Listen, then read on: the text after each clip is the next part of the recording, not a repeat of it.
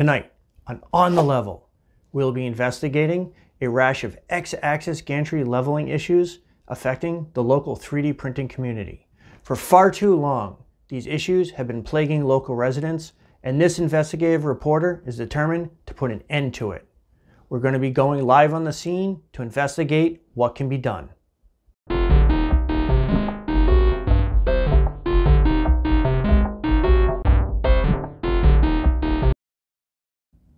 Just like with the rest of a 3D printer's frame, the X-axis gantry needs to be square, or parallel to a printer's base, to ensure proper and high-quality printing.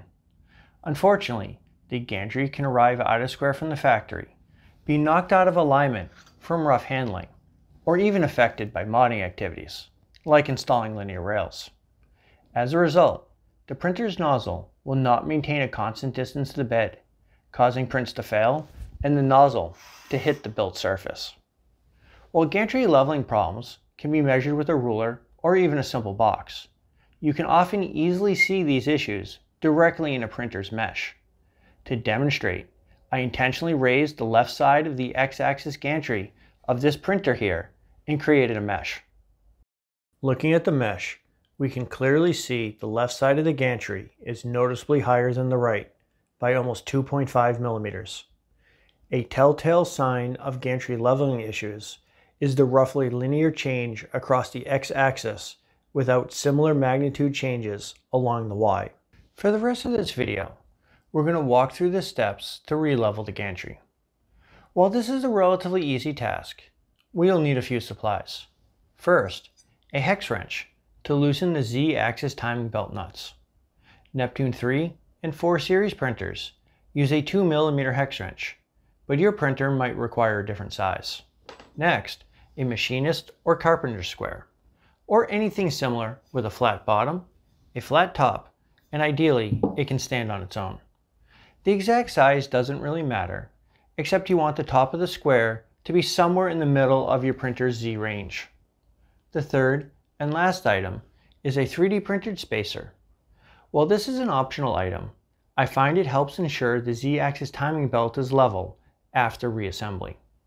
A link to the model is in the video's description. Unlike most of our videos, the first step is to turn on your printer and wait for it to start up. Once it is ready, place the Machinist square on the base of the printer and raise the X-axis gantry until the bottom of the extrusion is almost at the top of the Machinist square. And then move the Machinist square to the side so it doesn't fall or get damaged. With the gantry in position, we can spin the printer around and loosen the nuts holding the Z-axis timing belt. If the Z-axis belt set screws are not accessible, raise or lower the X-axis gantry slightly until the screws can be reached. While only one of the nuts needs to be loosened, I found it a little easier to loosen both, since the 3D printed spacer can be used to position both nuts during reassembly. Whether you decide to loosen one or both nuts, you want the nuts loose enough so the lead screw is able to easily rotate without applying any force to the timing belt. With the nuts loose, we can spin the printer back around, but before we start the leveling process, we need to turn the Z-axis motors off. Depending on your printer, there are multiple ways to achieve this. For Neptune 3 and 4 series printers, you could use the LCD controller. For this option, click on the motor off button on the prepare screen. Another option, applicable to any Marlin or Clipper-based printer, is to send a G-code command to turn off the motors. In this video, we'll be using Inspector G-code, but you could use Pronterface for Marlin printers and Fluid or Mainsail for Clipper printers. If you haven't used Inspector G-code before, it's an application in the Bed Leveler 5000 software suite that lets you send G-code commands to your printer and view the raw responses. The download link for Inspector G-code is in the video's description. To disable the motors on a Marlin printer, we first connect to the printer and then send the G-code command M18Z.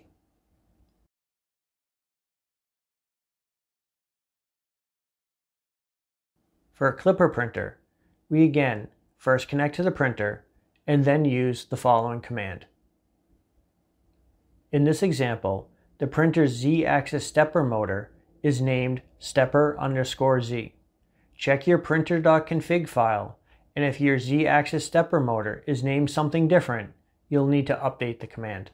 That finishes the preparation, and we can begin the core leveling process. To start, place the machinist square back on the printer's base, using the screws on the edge of the base to ensure the square is straight.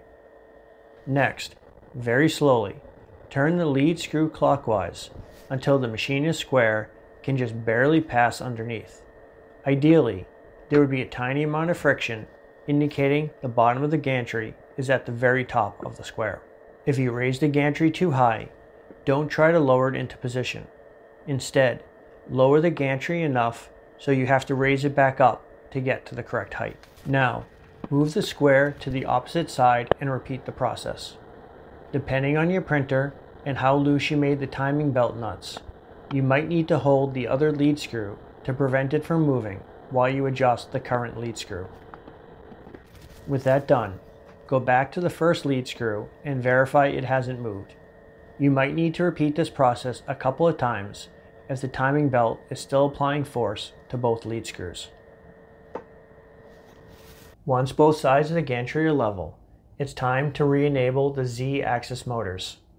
This step will help to ensure the lead screws do not move as the timing belt nuts are tightened. Unfortunately, the Neptune 3 and 4 LCD controllers do not have an Enable Motors button, so we will need to send a G-code command. In Inspector G-code, use M17Z for Marlin printers, and the following command for clipper printers.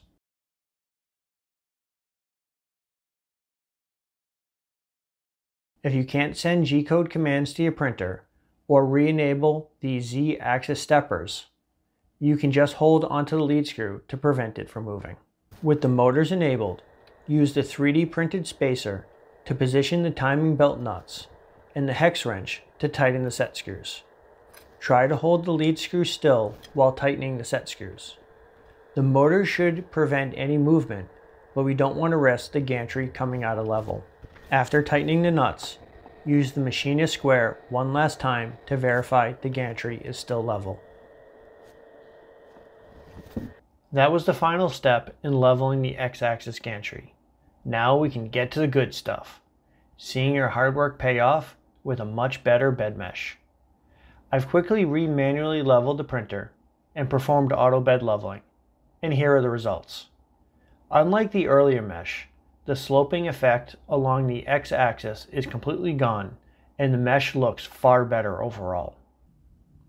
The leveling process is now complete. However, before printing anything, create a new automatic bed leveling mesh, and possibly do a full manual level as well. If your gantry was out of level when we started, your mesh should look a lot better than before. Before you go, if you haven't already, please subscribe and like this video so you can be the first to learn about our future videos, printer modifications, and enhancements to Bed Leveler 5000. Thanks for watching.